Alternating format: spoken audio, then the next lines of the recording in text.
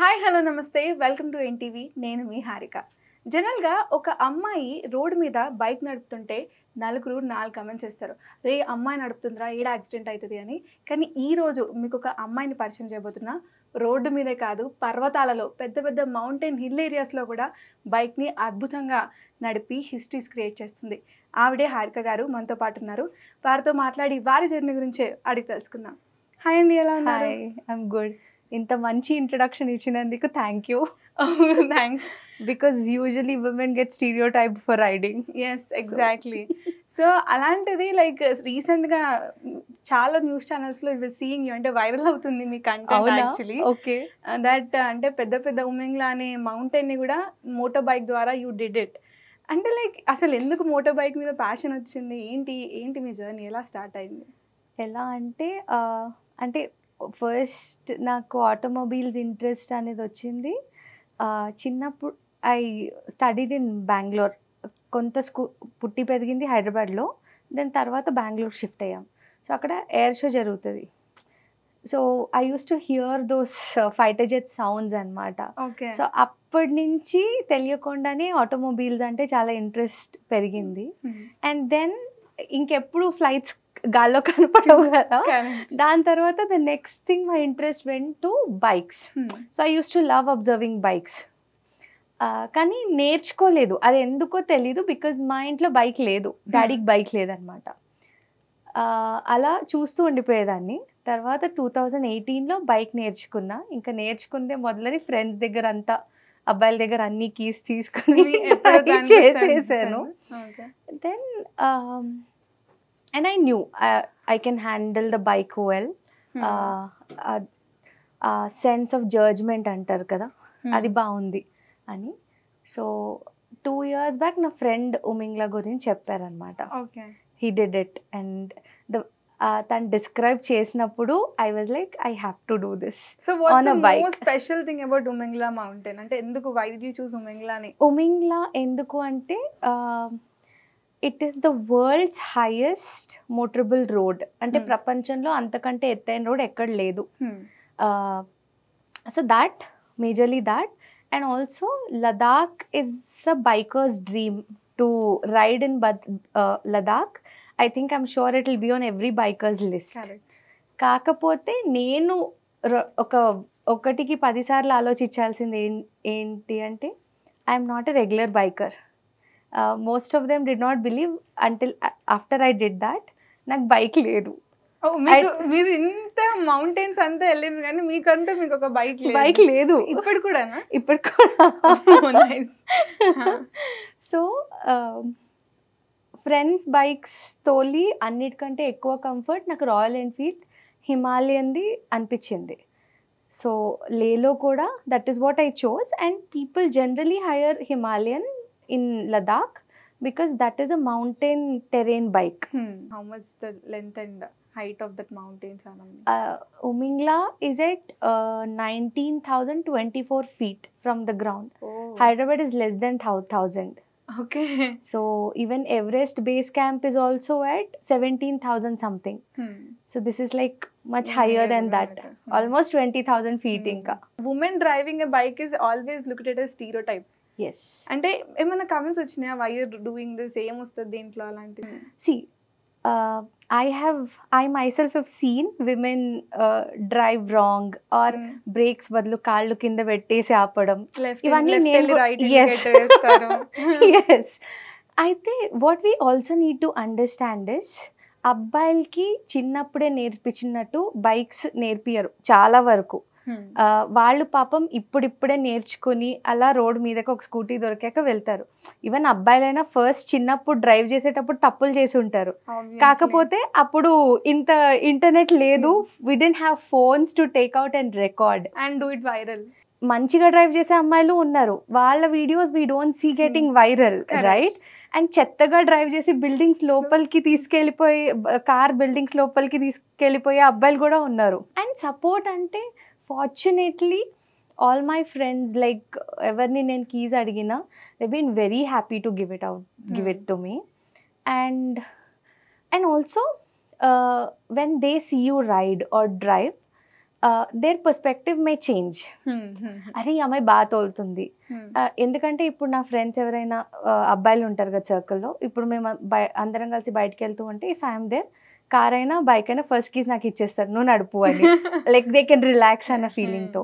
So it is more about how you handle it individually అనిపిస్తుంది నాకు. I always had the support. Okay, సీరియస్గా ఒక అమ్మాయి bike నడుపుతుంటే perspective of the people who are watching her change అవుతుందా? I will give you an example. I'm very brave, maybe on the road. వెళ్ళిపోయాను ధైర్యంగా. నన్ను first interview నన్ను friend చేయమన్నారు. I was very scared. I'm like I can't face the camera, నేను చెయ్యను అంటే the only thing he said is what if some girl like becomes more brave to achieve her dreams. Watching you. And after that, okay, many people are saying congratulations and all. I'm happy, but like I got couple of calls where, you know, my friends said that they had conversations where their parents thought, "Arey, oka ammayini support cheste emanna cheyochu." I feel like my dream is achieved. If at least one person వాళ్ళ perspective marite, I feel I'm these interviews are gratitude. Yes, I'm very happy for that. Okay, so coming to your journey of Umangala, ante like it's a very hill area, almost 19-20,000 feet unnai annaru. So weather conditions chaala kastanga untundi, health and any days food ante ela manage chesaru asalu? Ladakh lo major like Leh kani or Pangong or few other places akkada stays ki food ki pedem problem undadu. On the way from one place to other place, you barely have any hotels or anything. Ladakh is very different from the rest of India. So I always do my research. ekkadakelle mundaina ఆ climatic conditions ఎలా ఉంటాయి, extreme అయితే ఎలా ఉంటాయి, ఈ research అంతా చేసుకుని వెళ్తాం. So for Ladakh, or especially when you're traveling in mountains, because mountains are unpredictable. Correct. ఏదైనా అయితే మీ 24 hours or 48 hours స్టాండ్ అయిపోయే అవకాశం ఉంది. So I always go prepared with ముందే ప్లానింగ్. అంటే కొంచెం ఈ ఇంటర్నెట్ రెసిపీస్ అన్నీ చూసి ready to eat poha, ready to eat upma, and flasks, చిన్న చిన్న వాటర్ హీటర్స్ వస్తాయి, అవి బాయిల్ చేసుకొని కొంచెం ఎలక్ట్రిసిటీ అవైలబిలిటీ ఎక్కడైనా ఉంటే అవి బాయిల్ చేసుకొని ఆ వాటర్ ఈ పోహాలో యాడ్ చేసుకొని తినేయచ్చు. Bowls, spoons, everything. అంటే I go prepared in a way that ఈ రోజు ఇక్కడ ఇంకా షెల్టర్ లేకపోతే ఏం చేయాలి అన్నట్లు I will always have my kids ready. So solo riding మొత్తం? ఎస్. సోలో రైడింగ్లో ఎలాంటి ఛాలెంజింగ్ అనిపించలేదు, ఎందుకంటే ఇఫ్ సపోజ్ సమ్ డే ఏమన్నా అయితే అట్లీస్ట్ ఎక్కడ ఉన్నామో కూడా తెలియదు, బికాజ్ లొకేషన్ సిగ్నల్స్ కూడా ఉండవు. ట్రూ. కాంటాక్టింగ్ అని కొన్ని ఏరియాస్లో అక్కడ అసలు సిగ్నల్ రాదు. ఎస్పెషలీ హాన్లేలో అయితే I think only BSNL SIM work చేస్తుంది. For straight 2-3 days no network zone అనమాట. ఏమైంది అనుకుంటారు. సో అంటే I enquired a lot.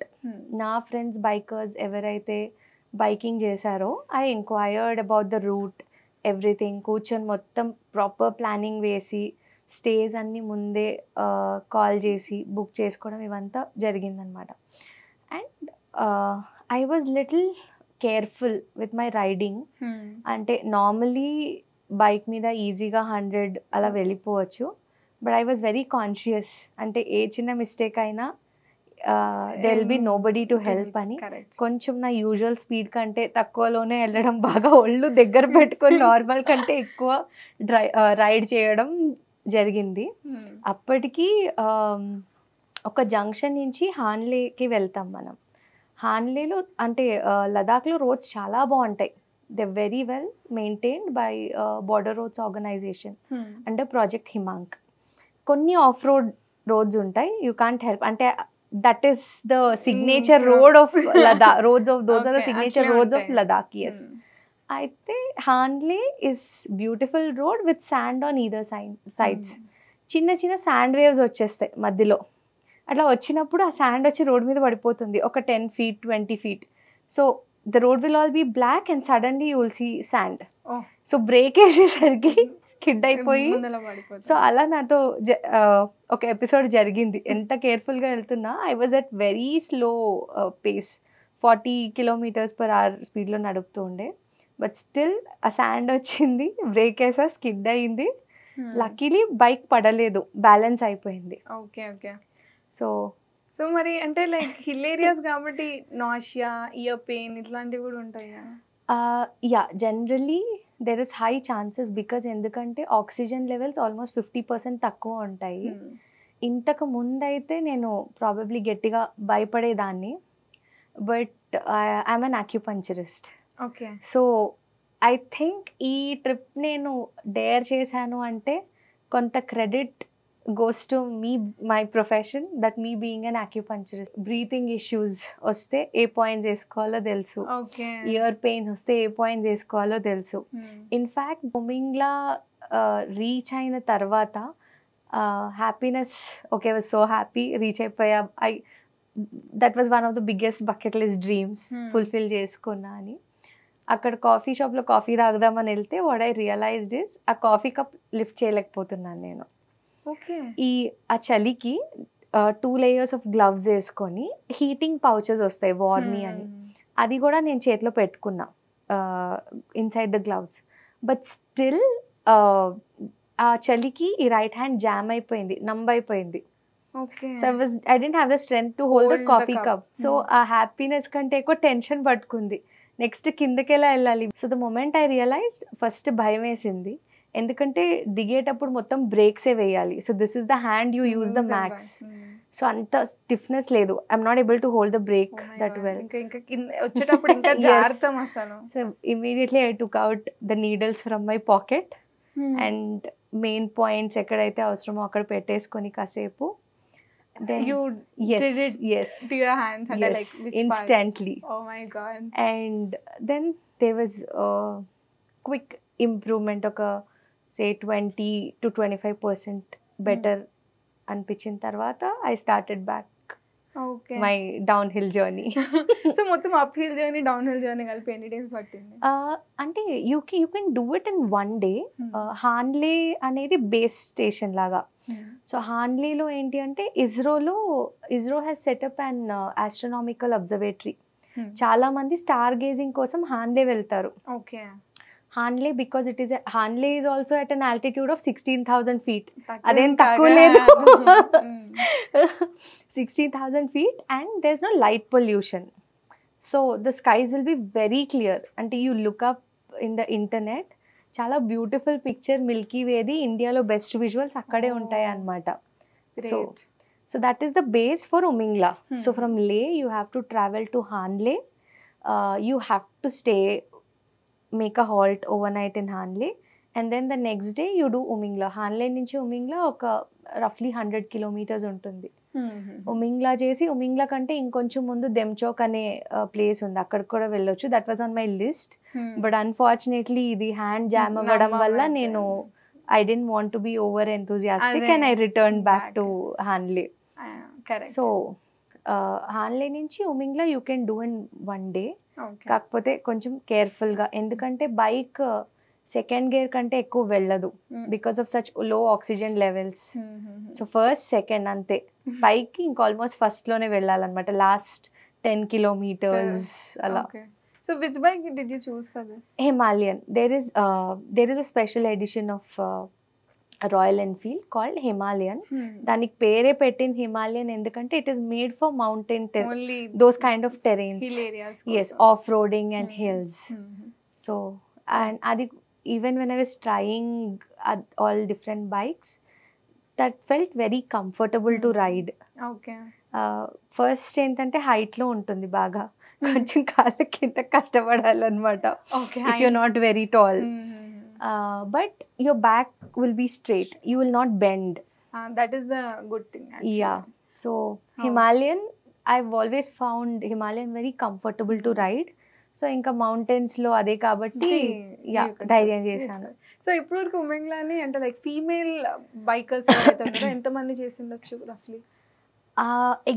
Actually the problem is ఎక్కడ మనకి ఇలా అఫీషియల్ రికార్డ్స్ ఉండవు, ఎందుకంటే for army are border roads organization it is just a pass.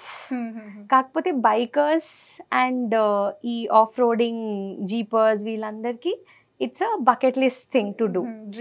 So అలా గ్రూప్స్లో చాలామంది అంటే మార్జినల్ నంబరే అమ్మాయిలు చేసి ఉంటారు. బట్ సోలోగా ఎందుకంటే హిమాలయన్ ఒడిస్సీ అని ఎవ్రీ ఇయర్ రాయల్ ఎన్ఫీల్డ్ వాళ్ళు ఒక ఈవెంట్ చేస్తారు.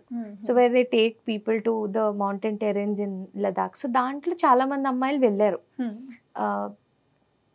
బట్ సోలోగా ఐ డోంట్ నో, అంటే from what ever news articles we tried digging are చూస్తే ఒక 3-4 నేమ్స్ పాపప్ అయ్యాయి అంతే.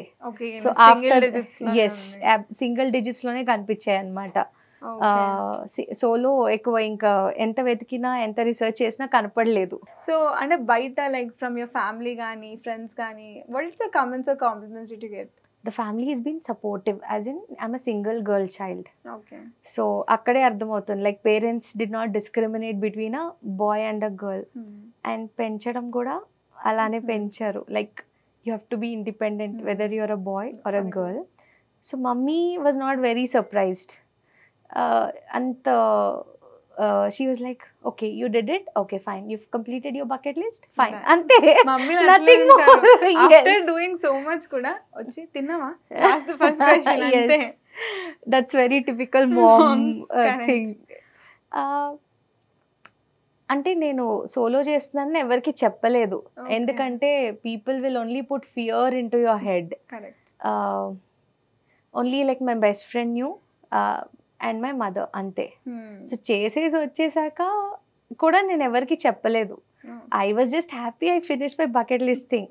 తర్వాత when I came here is when I understood, okay this was something, ఒక చిన్న what do you call, maybe it's a little achievement. So what's the next destination aithe? ఒక 15 days పట్టిందండి చెయ్యి నార్మల్ అవ్వడానికి. ఇంకా ఏం అనుకోలేదు. బట్ నేను ఎందుకో ఒక 3-4 years నుంచి కేదార్నాథ్ అనుకుంటున్నా. Kedarnath and valley of flowers in Uttarakhand.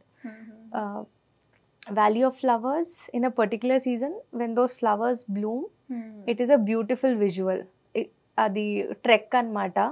I'm not a trek person, so I'm mentally preparing myself. Okay. So these are on my list. Okay. So lastly, to all the women, అంటే like ఎవరైతే ఇలాంటి comments అంటే like ఇలాంటి fears insecurities మధ్యలో ఎన్నో dreams ఉన్నా కూడా ఆగిపోతున్న వాళ్ళకి, so what is your advice? అంటే you know, it's not just about women. I feel it is applicable to everyone. However good you are at your profession, someday you will be replaceable. Ante I see doctors who work 24/7, they're justifying their profession. You may be an extremely good engineer, but you are replaceable someday. But you're not replaceable for your family. Correct. And you're most importantly not replaceable for yourself. Meek inko proxy ledu. Correct. So you have to fulfill all your wishes. And wishes అంటే అన్నీ పెద్ద పెద్దవి. ఇప్పుడు నేను ఉమ్మింగ్లా చేశాను కాబట్టి మీ bucket list wish ఉమ్మింగ్లా అవసరం లేదు. ఒక హుస్సేన్ సాగర్కి వెళ్ళి బుద్ధుడిని చూసి రావడం కూడా మీ చిన్న విష్ అయితే just fulfil it, live your life. ఎందుకు అంటే we especially as women, we get glorified as someone's daughter or someone's wife. So I feel somewhere between all of this, women have stopped giving importance to themselves and they prioritize others and they're giving up on their dreams. So ante you can just start with your small list of things and you can achieve anything that you want. I think you should not step back just because you belong to one particular gender. And about people or society, comments అన్నిటికీ వస్తాయి. Correct. దేనికైనా మీరు ఏదన్నా చేయండి, 99 మంచిది ఉంటే ఒక negative అయినా ఖచ్చితంగా ఉంటుంది. సో ఆ ఒక్కదాని కోసం పట్టించుకొని మనం ఆగిపోకూడదు. సో మనకి నచ్చింది, as long as it is not hurting someone, and it is legal and ethical, I think you can do it. Okay. So good to listen to this. It was really lovely talking to you. Seriously, it's an inspiring story అని చెప్పొచ్చు. So చూసారు కదా, to everyone out there, first మీకు ఏమైనా wish ఉంటే it's really A high time, go take your bucket list and achieve it అంటున్నారు. And especially women అయితే అసలు దేనికి అవసరమే లేదు, ఆలోచించాల్సిన అవసరమే లేదు.